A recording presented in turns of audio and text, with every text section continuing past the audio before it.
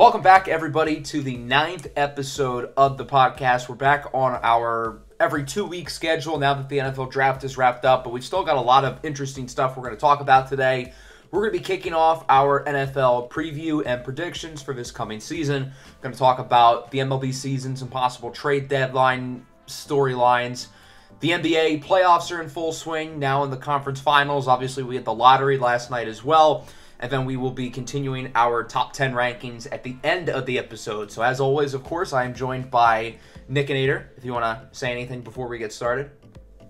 Not much. Just glad to be back after a little bit of a break and can't wait to get started. So we're not going to waste any time and we're going to get right on into it as we will start our NFL predictions for the 2023 season. So what we're going to be doing here over the next couple of months is we will be starting our predictions for this coming season. We're going to be doing it by division.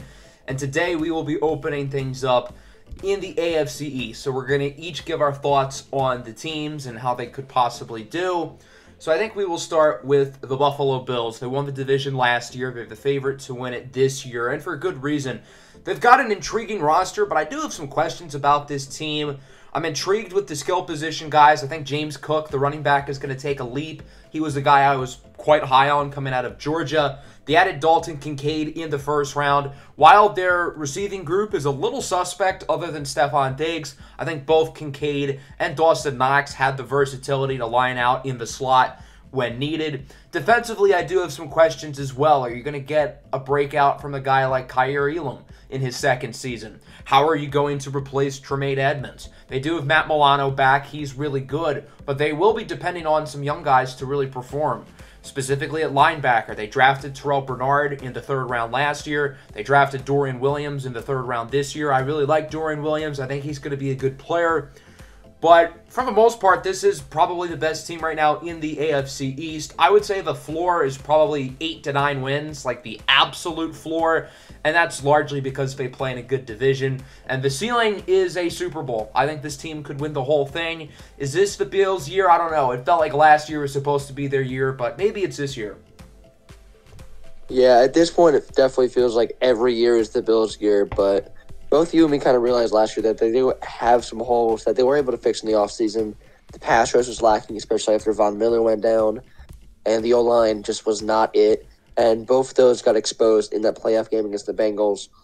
They're able to go out and get some O-linemen to help that issue. They got edge rushers to help out a bit. And drafting Kincaid gives Josh Allen another weapon so that if Stephon Diggs gets locked up, he has someone else to throw to. Like you said, Dalton Kincaid. I like Gabe Davis. He has to maybe finally take the next step up. But I do like what they have going on, not offense, but also as well on defense. Seeing what they'll do without Tremaine Edmonds anymore will be a big question, and I'm really curious to see what some guys like Terrell Bernard, Dorian Williams, whoever they want to put in next to Matt Milano. But also seeing the aging safety duo, Poyer, Hyde. I know Poyer just got extended, but I am curious to see how they perform, especially after Micah Hyde just came off a big injury-riddled season. But I think about 9 wins is probably the floor for them right here. I would probably expect them to be around the 12, 13 win range, more close to their ceiling. But Super Bowl, it's at this point Super Bowl or bust. But I think they're going into the next few seasons thinking that, and they need Josh Allen to kind of perform. But at the same time, you can't get out coached by Zach Taylor at this point. So the team who finished in second place in the division last year was the Miami Dolphins. They made the playoffs as a wild card team, losing to Buffalo with their backup quarterback. And this is a pretty interesting team. A lot of things obviously depend on the health of quarterback Tua Tagovailoa. If he's healthy, that drastically raises the floor and the ceiling because he's a whole lot better than Skylar Thompson.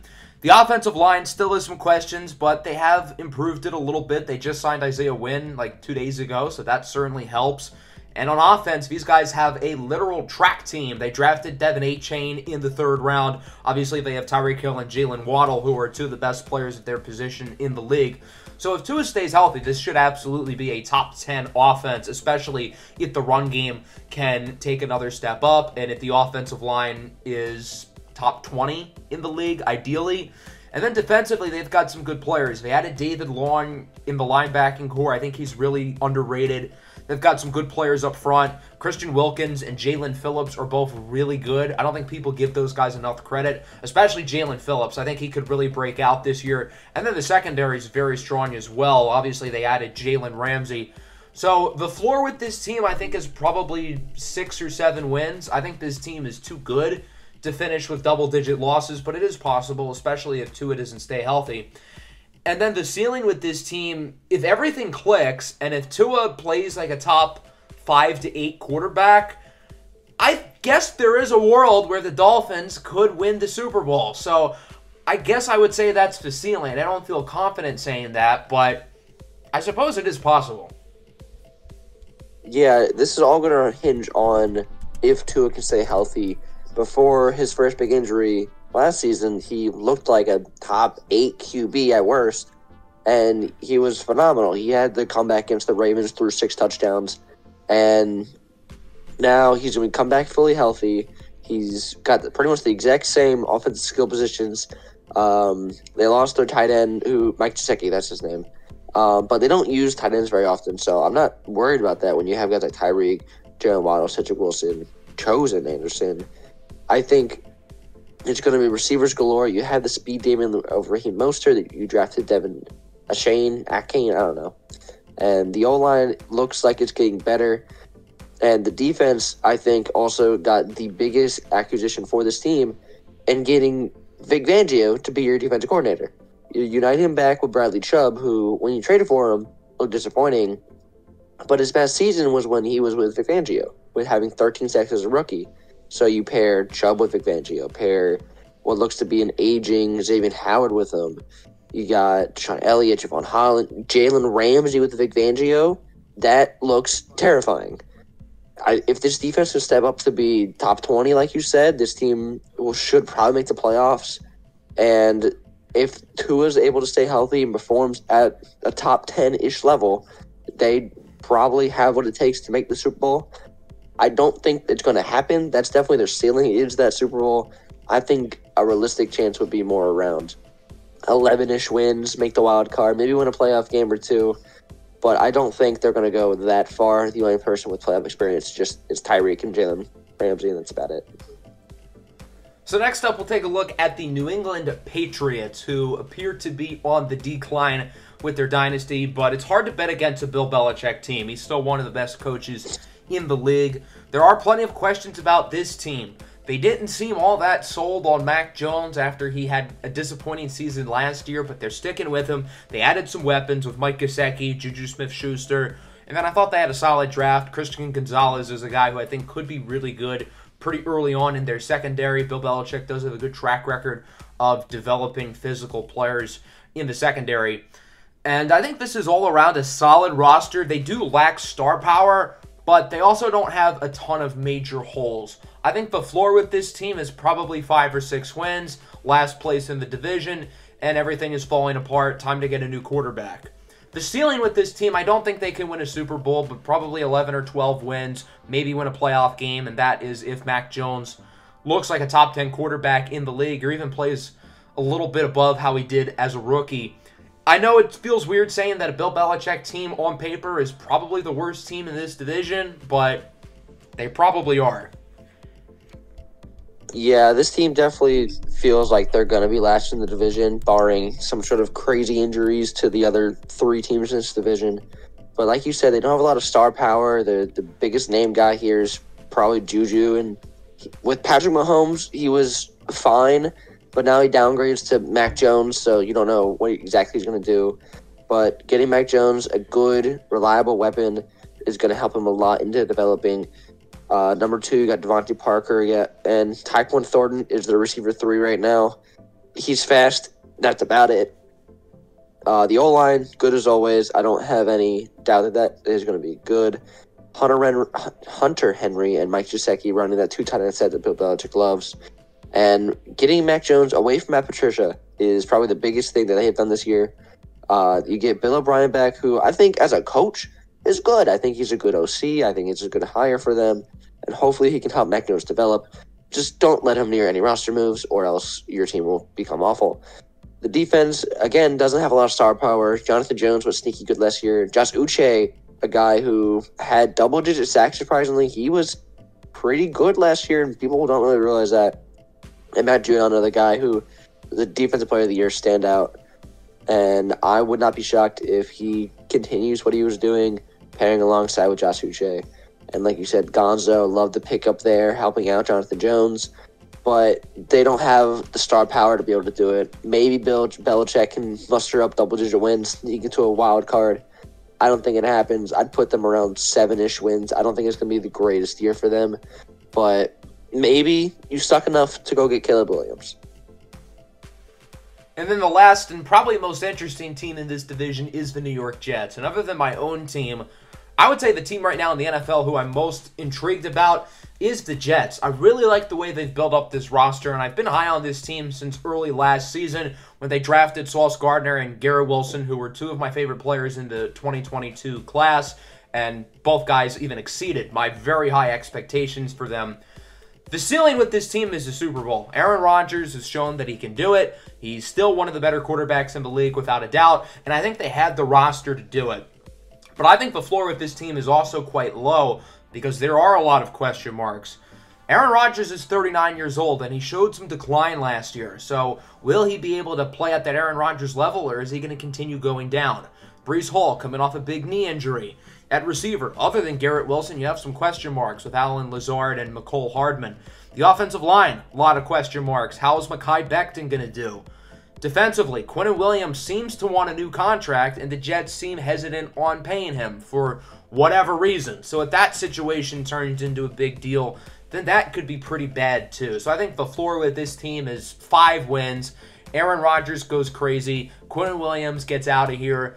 Mekhi Becton doesn't work out. Breece Hall loses a step. I don't think all that will happen, but there's a world where it does. And again, obviously, the ceiling with this team is a Super Bowl. So I'm kind of rooting for him because I like the roster, but it feels weird rooting for Aaron Rodgers. But I think this team has the talent to get there. Yeah, I definitely think this team is going to be, I don't want to say better than most people think, because I think a lot of people are going to say they're going to make the playoffs, maybe win the division, but it all hinges around what Aaron Rodgers can do. He has a new offensive coordinator, not just for him, but for the team after Mike LaFleur got fired last year.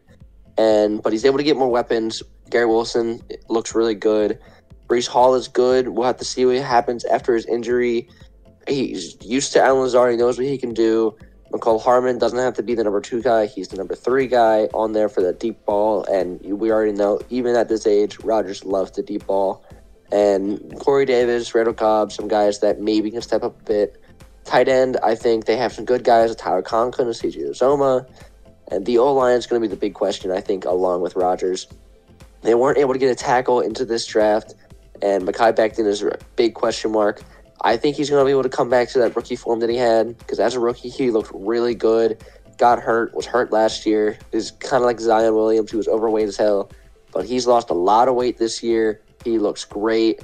I really want to see what he's able to do if he can stay healthy. But I think giving a guy like Aaron Rodgers such a great defense behind him is going to help him a lot. With Green Bay, for drafting so many defense players in the first round, it wasn't all that great the last few years. Last time he had a top 10 defense, Aaron Rodgers won the Super Bowl. Am I saying he's going to do it this year? No. But what I am saying is having a good defense wins championships. And I think getting a guy like Aaron Rodgers to help out that defense to not always be on the field is going to help you win games.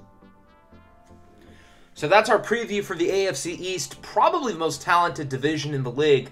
I think comfortably you can say 3 of those teams are certainly playoff caliber, and none of those teams are really awful. So there's a real shot we see probably 3 teams in that division make the playoffs, depending on how the rest of the loaded AFC turns out. But with that, we're going to switch our attention to the MLB season. We're now a month and a half in, and we can really finally start to make some conclusions. Now that we are in the middle of May, I think this is the point of the year when we can really start to actually make real conclusions about where certain MLB teams and players are. But before that, we are going to take a look at some potential trade candidates. This free agency class, on paper, minus Shohei Ohtani, is going to be pretty weak. But there are some interesting names who could be on the move. Obviously, Shohei Ohtani is the big one. if the Angels are not contending for anything by the end of July, I think they would be smart to at least inquire. And if they're not sure they're going to bring Shohei back, they should probably look to move him, because I think even with him being a 2-month rental, you would be able to get the house for him. The Angels could rebuild their entire team. But there are some other potential interesting players who could be on the move. We're going to look at 2 hitters and pitchers each. I think Tyler O'Neill with the Cardinals is an interesting one. He is signed through 2024. But the Cardinals do have some good outfielders already. Dylan Carlson, Lars Nootbaar, Jordan Walker can play the corners. And there have been some tension with O'Neill and the team. So I think a trade would potentially make a lot of sense for both sides. Another guy who I think could be on the move is C.J. Cron with the Rockies. He's a free agent at the end of the year. He's probably their best hitter, him or Chris Bryant. Cron's a good player, and I think the Rockies could get a solid prospect out of him. So I think they would be wise to consider that. And then looking at some pitchers, I think Brandon Woodruff and Corbin Burns are 2 names to watch in Milwaukee. Burns in specific, again, it seems like there was some tension with Burns and the team. So I think that is very possible. And then another name to look out for, in my opinion, is Lucas Giolito with the White Sox. He's a free agent at the end of the year. Giolito's had a very up-and-down career, but he has shown the flashes of being a really good pitcher. So I think you could get a solid prospect or 2 in return, assuming the White Sox remain pretty bad. Yeah, I mentioned Lucas Giolito. I think that entire White Sox team could pretty much be traded with how bad they've been playing right now. But the one I wanted to mention specifically was Luis Robert. He's probably their best hitter, and he had that one ugly play a few weeks ago. But I still think he's probably their best hitting player, and you could trade him to a team that looks to get some more star power. Maybe the Yankees, they do things like that. And you could probably get a haul for him. And then speaking of the Yankees, one of their infield guys, DJ LeMahieu, he's getting older. The infield for the Yankees isn't all that great besides first base. You have Volpe playing short, starting to get better, but second base is a bit of a question mark. Third base is a bit of a question mark, but I think they're probably going to want to go out and go get someone to fill one of those holes. I don't know who it would be, but I feel like if they are able to do that, DJ LeMahieu would just be out the door. And then looking at pitchers for starters, I really like the idea of the Tigers trading Eduardo Rodriguez. He has the second lowest ERA right now at a 1.57. He's been looking great this year after having an injury riddle last year. So getting a trade for a guy who looks really good right now from the Tigers, who are not very good, would definitely help them out for their future. And then another older guy, Aroldis Chapman, who out of nowhere is throwing 103 again for whatever reason. He's been playing well for the Royals. The Royals suck, and it feels like pretty much every team's bullpen looks awful right now. So I wouldn't be surprised if a team that's contending for a World Series would want to go out and get Chapman just to have someone else in that bullpen to kind of help him out a little bit. So as I kind of hinted at earlier, we're getting close to the 1/3 mark in the year. So again, we can really start to make some conclusions about these teams. And seeing how the first month or so went, there are some teams who have continued to play really well or really badly. Look at the Rays, who continue to look like the best team in baseball. And on the flip side, you have teams like the Cardinals, who continue to look awful. There are some good teams who are surprisingly not performing well. The Cleveland Guardians are under 500, and they're in 3rd place in, by far, the worst division in baseball. The Phillies are under 500. The New York Mets are a total disaster. The Padres are under 500 as well. So I think those teams, most of them will certainly clean things up. So it'll be interesting to see if that actually happens or not. And then some teams who started hot, who haven't been as good. Obviously, the Pirates are the main one. They were one of the darlings of the first month of the year, and now they look like the Pittsburgh Pirates again, which is kind of unfortunate. The Cubs were playing kind of well early. Now they don't look great. The Diamondbacks have kind of come back down to earth, but they still look like they could contend for a wild card spot. I'm still pretty high on them. I imagine you are as well. So I'm curious to see if Arizona is going to be able to keep it going through the rest of the year. They are currently 2nd place in the West. I assume the Padres will eventually pass them, but Arizona's a strong team. Yeah, looking at specifically those teams that are kind of underperforming, I feel like almost all of them will be able to pick it up. I'm sure the Guardians will kind of figure something out. The AL Central is weak enough; they'll get a bunch of free wins from almost every team in there. But the team I want to look at specifically is the Cardinals. They have been abysmal. Nolan Arenado has been really bad. Goldschmidt has been fine, but after winning MVP, he should be playing a lot better. And the pitching has just been atrocious for them. It's been so bad that they, after just paying Wilson Contreras $80-something million for 5 years, they benched him to put him in the outfield because he was not good enough to play catcher for them. So that is really bad. And when you have a team like the Reds in the division who are higher than you and are tied with the Cubs, and you're below all of them, there's an issue after you just won the division past 2-3 years.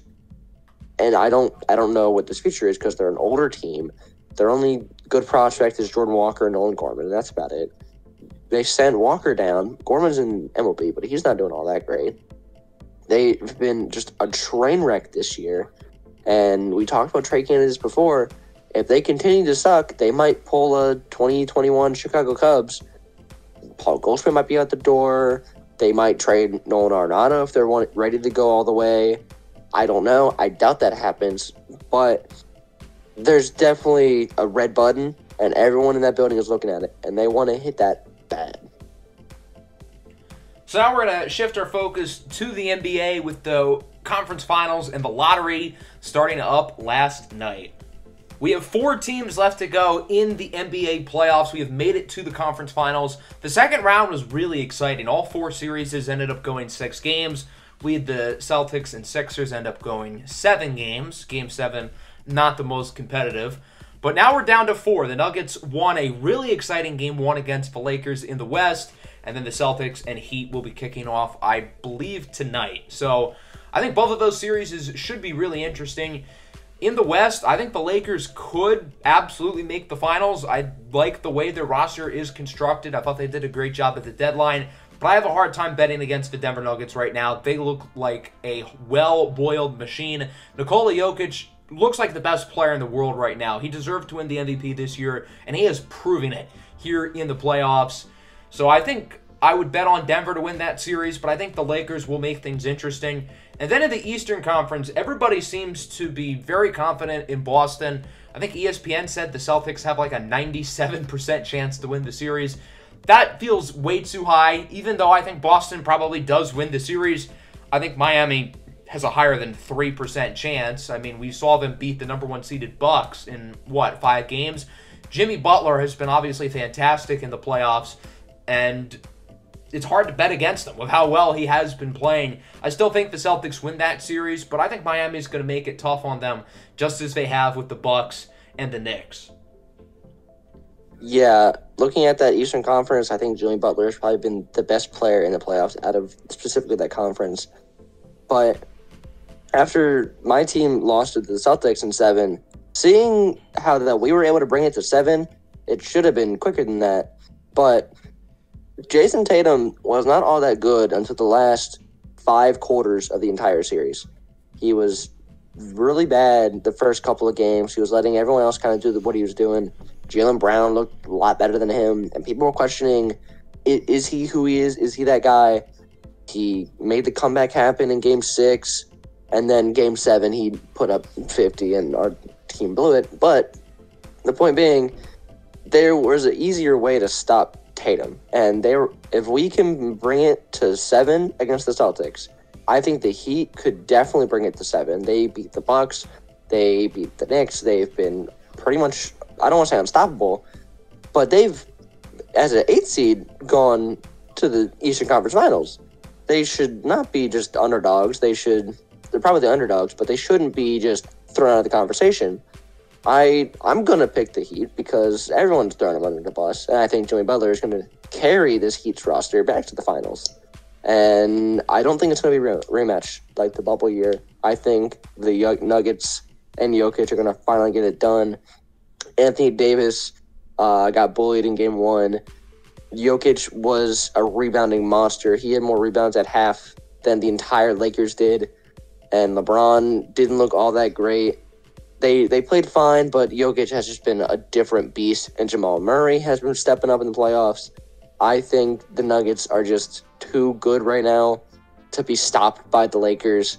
I'm going to pick the Nuggets, and then I'm going to pick them for the finals. I think they're clearly the favorite, and I think they're going to be able to do it.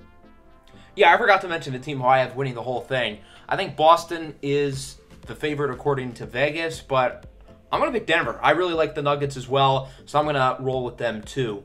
We also had the NBA Draft Lottery last night. Not so much fun for Pistons fans like myself. Everything up until the 5th pick held to form.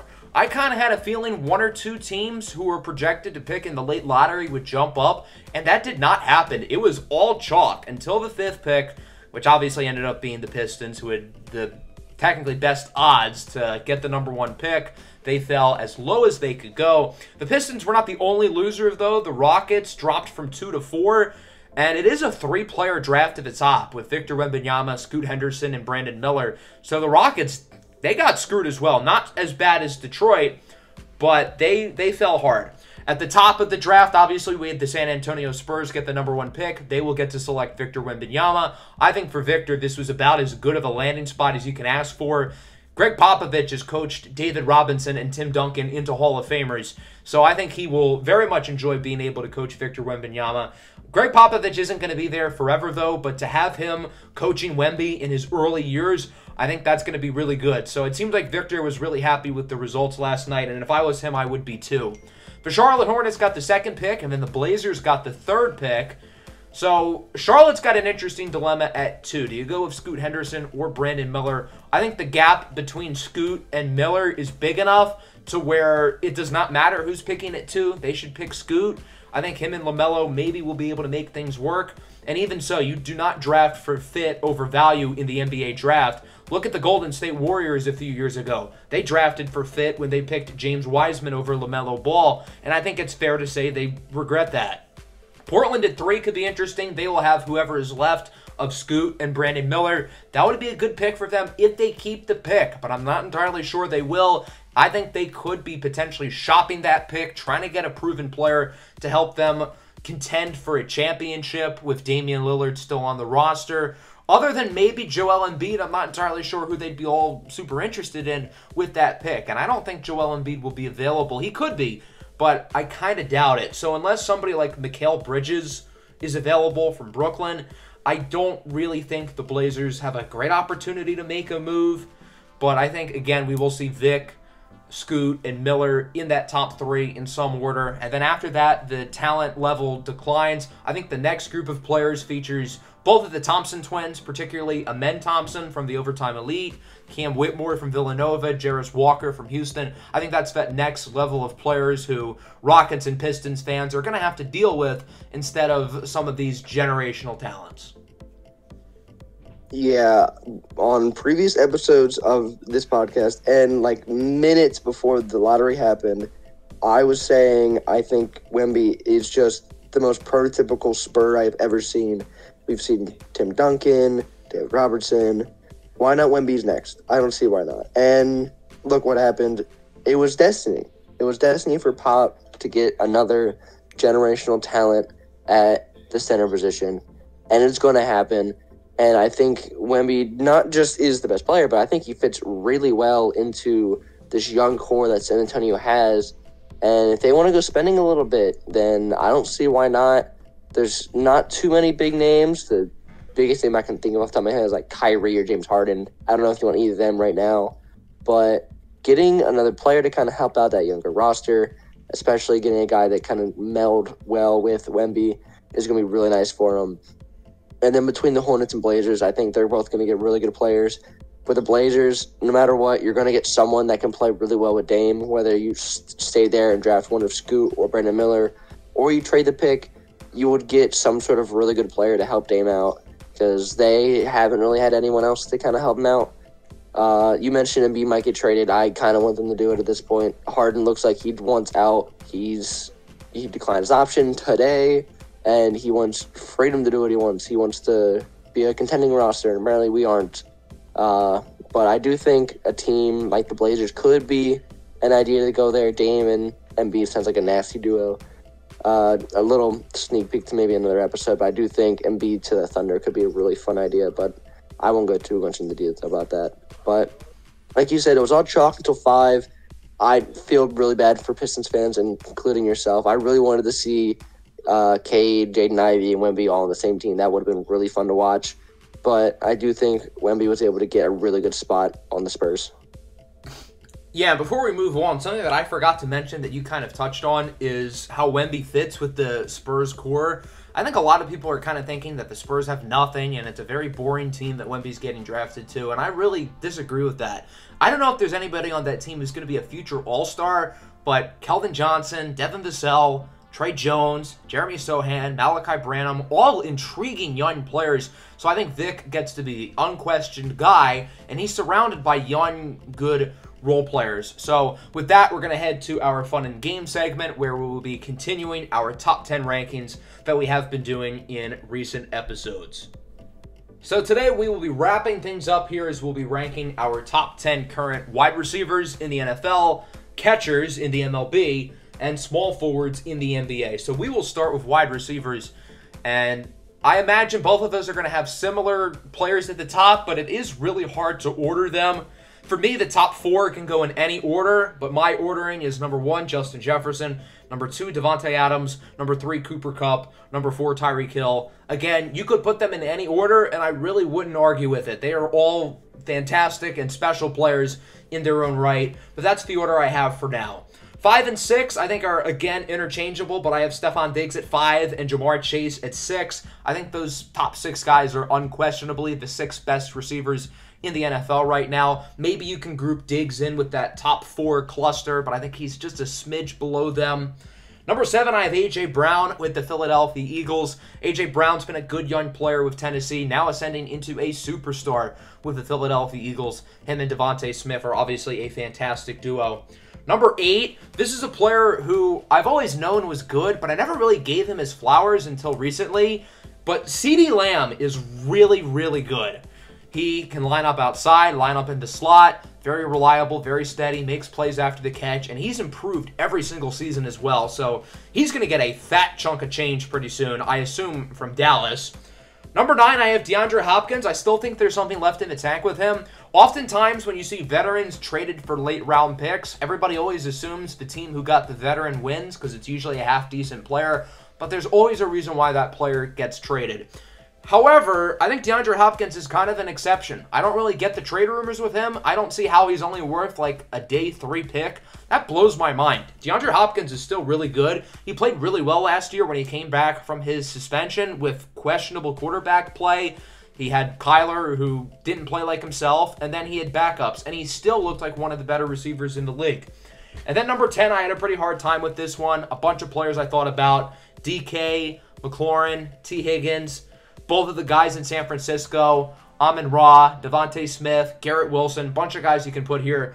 But I'm going with Jalen Waddle from the Miami Dolphins. He was really good last year, very solid as a rookie as well. Him and Tyreek Hill are a fantastic duo, and if Tua stays healthy, I think Waddle will be able to take another leap here in year 3. Yeah, you mentioned that top 4 could go in any order. I would say the top 7, I think you can group kind of, I think that is the exact top 7. You can kind of order that top 4, top 5, and in kind of whatever order you want.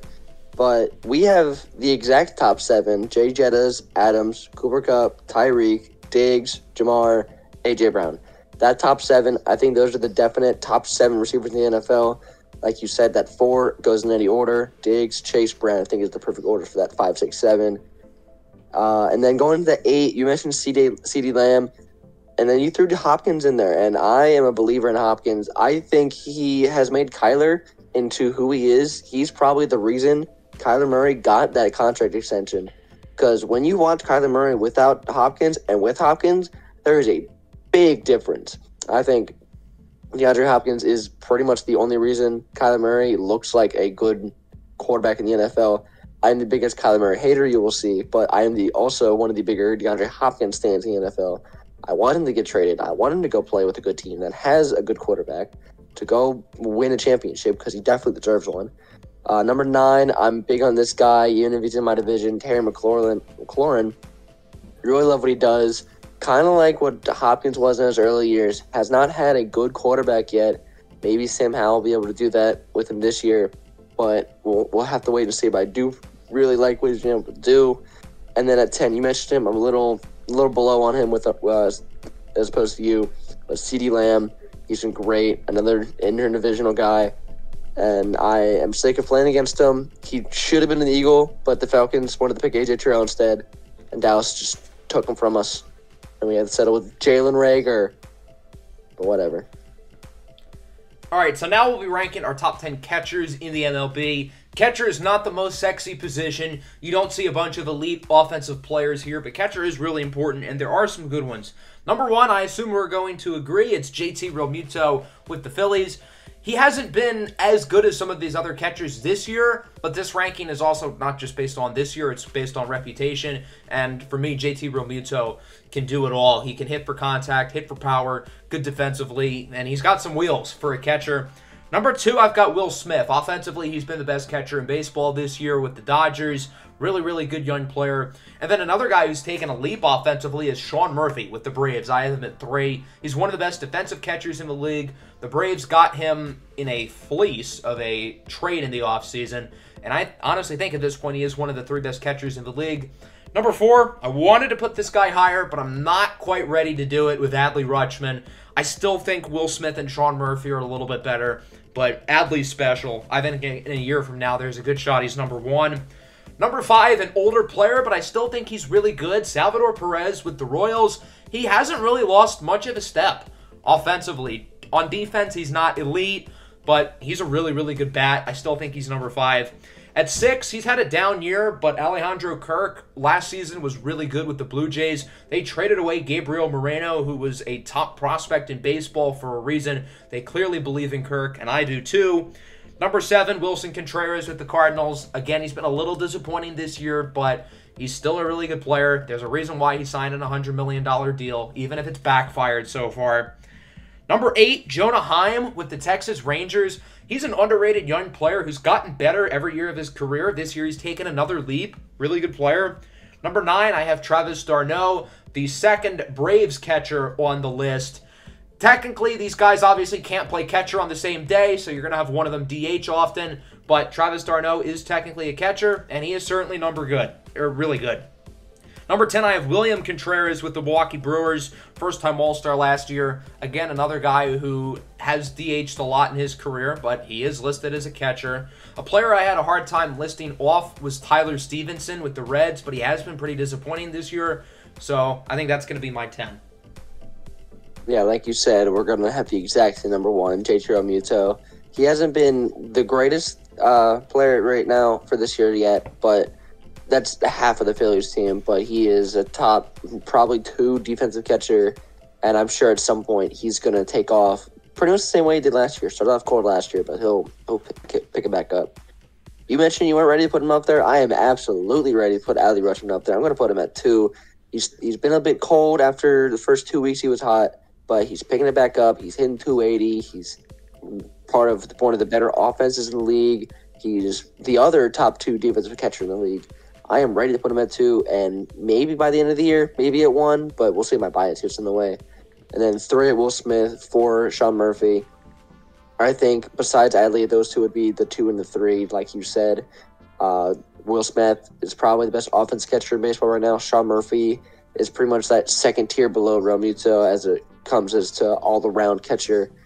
Number 5, probably my most underrated catcher I have on here, Travis d'Arnaud. I really like what he's able to do, and you mentioned the Braves had 2 of their catchers. I do think he was going to be able to kind of pick it up and do what he needs to be that starting catcher.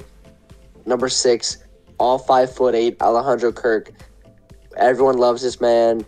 He's a great player to be a fan of. I really like what he has to his game. He's great offensively. He's great defensively. I really like what he has. Number 7, Wilson Contreras, like you said. He hasn't been all that great this year. He got benched as a catcher, so maybe does he deserve to be on this list? Who knows? But I think right now he's good at 7. Number 8, a guy I kind of didn't think you'd really leave off the list, Cal Raleigh. I think he's been really good for a semi-disappointing Mariners team. and he had 2 homers the other night. He's been really good offensively. He's a bit underrated defensively. I really like what he has. Number 9, William Contreras. He's got DH potential, like you said. But for a Brewers team that is picking it up a lot, he has been pretty good. And then you say you didn't want to leave him off the list. I put him on there. Number 10, Tyler Stevenson. It's the Reds. They're all disappointing. But Tyler Stevenson, kind of underrated. Probably the best hitter on that team right now. Really good contact bat. And pretty good defense there. Can play outfield as well. I really like what he has in the bag. And that's my catchers. So now we'll be looking at the top 10 small forwards in the NBA. And as we get closer to more of a positionless basketball league, it is kind of subjective of which players are at which position. To keep things consistent, we are going off of Basketball References positions. They technically have LeBron listed as a power forward, but when you click into his profile, he's listed at every position. And I would say he's more of a 3. So because of that, I have LeBron James at number 1. I have a hard time dethroning the king here. I still think he's the best player at the position. Slightly ahead of Kevin Durant, who I have at number 2. Again, he's listed as a power forward and a small forward, but on his profile, it says specifically with the Suns, he's been more of a small forward. So I have KD on the list in that second spot. Number 3, I have Himmy himself. Jimmy Butler has been fantastic with the Miami Heat this year in the playoffs. No different. Playoff Jimmy is a different beast. Number 4, I've got Kawhi Leonard. When healthy, he is still pretty good, but he has not been able to stay healthy over the last few years.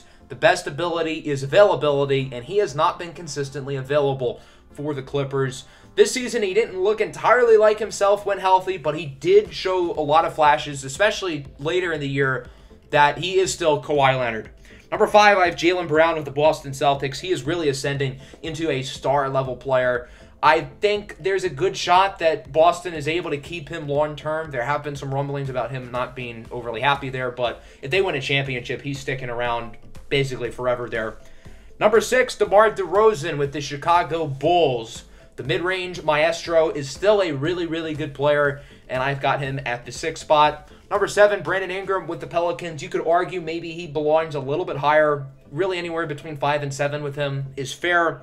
Number 8, this might be a little bit rich, but I am buying the Mikal Bridges hype. He looked like a top 15 to 20 player over the last 2 months of the year with the Brooklyn Nets. He's somebody who dominates on both ends of the floor. And again, the best ability is availability. He has not missed a game in his NBA career, and this year he played in 83 regular season games. Number 9, Lauri Markkanen with the Jazz. Again, he's listed as a small forward on Basketball Reference. He is a 7-footer, though. But he had a phenomenal season in Utah. Through the first few weeks of the year, I kind of thought he was just on a hot start and he would cool off. No, he did not cool off. He is legitimately that good, and I think he could continue to keep that up after winning Most Improved Player this year. And then number 10, there's a few guys I thought about. I really thought about Andrew Wiggins here, but I think OG Anunoby with the Toronto Raptors is a really good two-way player, excellent defensively, solid offensively as well. So he's going to grab my number 10 spot. Yeah, like you said, it's becoming a positionless sport, and it's really hard to kind of figure out some players. As you were talking, I thought Kevin Durant was power forward. You said his name, so I threw him in there. But I will still keep LeBron at 1. I think he's pretty much the staple of that small forward position if we continue to have positions. And then you got KD at 2. I think overall KD might be like, it's weird. I think KD's probably better than LeBron. But I still think LeBron's a better small forward. It feels weird, but it feels right. 3, I put Kawhi. I think he has a bit of a better talent than someone like Jimmy Butler. But I do think, like you said, the availability is really good, and he hasn't been available. But when he's on that court, even if he wasn't himself, he was still really damn good. And then at 4, you got Jimmy Bucket. He's been great in the playoffs. Pains me that we had to let him go. We picked Tobias Harris over Jimmy Butler. Why did we do this? But he's been great. 5, Jaylen Brown. He's been phenomenal. He looked like the best player on the Celtics in the second round until that last game where Jason Tatum decided to become the best player in the world. And 6, DeMar DeRozan. Kind of back and forth year for the Bulls. He was really good and also really bad, and kind of give and take. But he was pretty solid for him. I really like what they were able to do. 7, I have Chris Middleton. I think he was pretty good for the Bucks this year, helping out Giannis, trying to get them to that 1 seed, and they were able to do it.